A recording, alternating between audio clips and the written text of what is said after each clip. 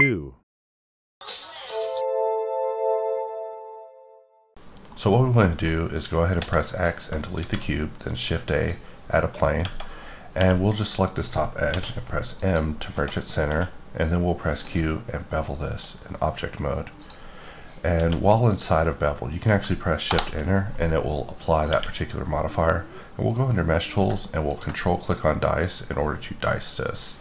And we'll turn off Z by pressing Z, and we'll perform a dice, and then go in edit mode, select everything, and we are just going to select a boundary loop and press Ctrl G and add it to a new group. So first we'll put a subdivision modifier on it, and then we'll put a cloth modifier. And from here we can go to our cloth settings and begin having some fun. So first, after adding some pressure, we see that it begins flying away, and that is because we did not pin our group. And so now that we have it pinned in place, we can begin playing with the shrinking amount to begin giving it a padded look. And we put a subdivision before to give it some extra geo for the purposes of the simulation, but it's also nice to put a subdivision modifier at the end of it in order to also add some additional smoothing. So if we just start it over, it just comes out and begins playing. In fact, we can find a frame before where things are actually just right. In fact, it actually looks good the longer you let it play. So something like that is acceptable. So we can just press Ctrl A while hovering over these modifiers in order to apply them. We'll press End and go to Kitops, and we'll choose the new demo, and we'll just choose to create insert. And so here we are in a new Kitops scene. We look through our camera. We probably want to choose camera to insert, make sure we're scaled right, and we'll just save this and call this cloth pad 1. And we'll just save our insert. And let's also take this moment to give this a blank material, and also maybe we can rotate it. And I'm even going to go in edit mode and just embellish it a little bit by just raising some parts up just to make sure that the thumbnail looks just right.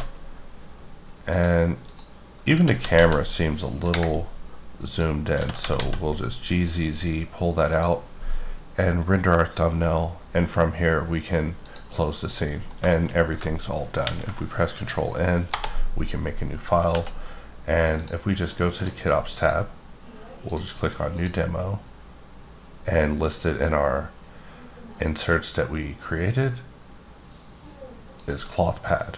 So from here we can just choose, actually create insert again, we'll choose to add insert, and here we go, just adding cloth pads without any further ado. So with that, I'll wrap up this video, and I'll see you guys next time.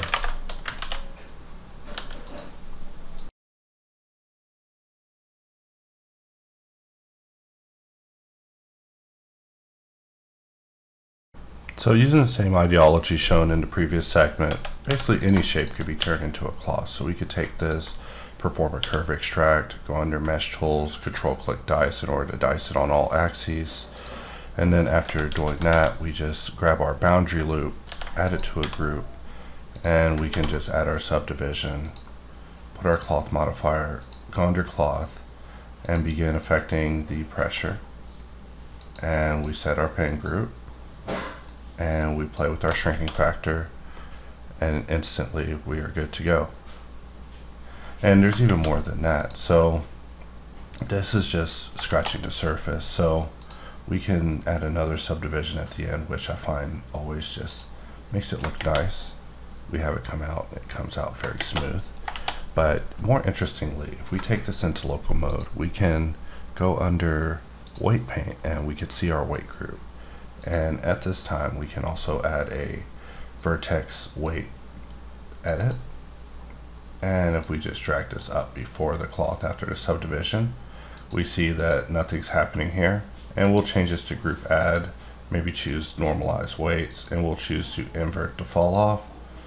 And from here, we'll click on this texture button to add a texture. And this is where things begin getting interesting. We can go in and add something like wood, and we see that it's affected the pinning for the weight group, which means that of course it's also going to affect the result of the cloth simulation. So if we were to simulate it, because we're in weight paint, it's going to get a little bit weird.